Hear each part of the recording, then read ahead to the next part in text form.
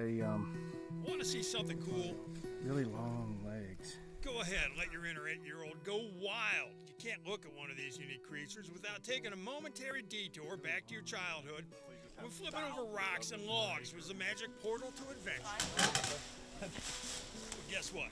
There's still something magical about it today. These tiny animals are special. They're called big level salamanders. Chances are you've never seen one before, and you might not ever get the chance to see one again after this story is over. Their range is pretty limited.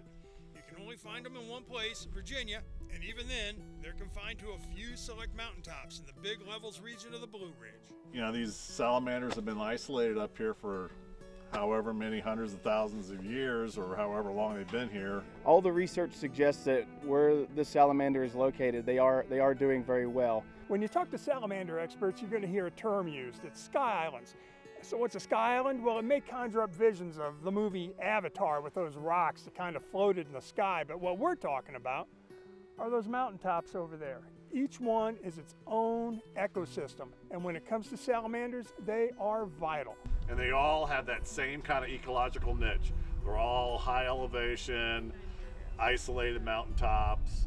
There's, you know, highly vulnerable to climate issues. Obviously, because of their environmental constraints, they're not going to move down the mountain and across the valley and back up the other side. So they are where they are, and they only have one way to go, and that's going to be up, and they can't go up. All right, I think I got one. Got one, maybe? So they are watched, studied, and protected when necessary. And you could make the argument that it's always necessary. Though big level salamanders are small, they have a big impact on Virginia's unique ecosystem. Some of these plethodonid salamanders, or woodland salamanders, more commonly referred to, there's literally thousands of them per acre. And so they're consuming thousands and millions of insects every year. They're tilling through the soil.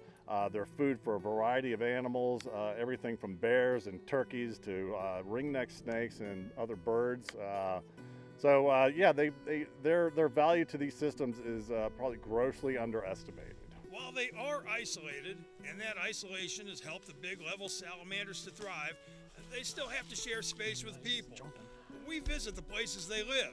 While they're cool to look at, and the people who manage our wildlife resources want you to be proud of and enjoy them, try to avoid picking them up. But if you do pick one up, never move them away from where you found them.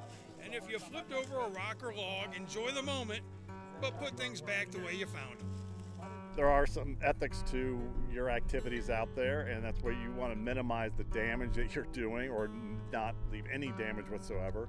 So if you flip a log or you flip a rock, you try to put it back into place just as you found it, because it takes years for that little microhabitat to develop underneath that rock or log that's suitable for that salamander. So if you flip it over and leave it unflipped, it's going to dry out and you've lost that microhabitat for that particular animal. Might have eggs soon.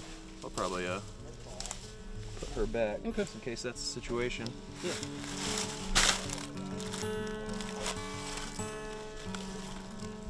Back on the log now.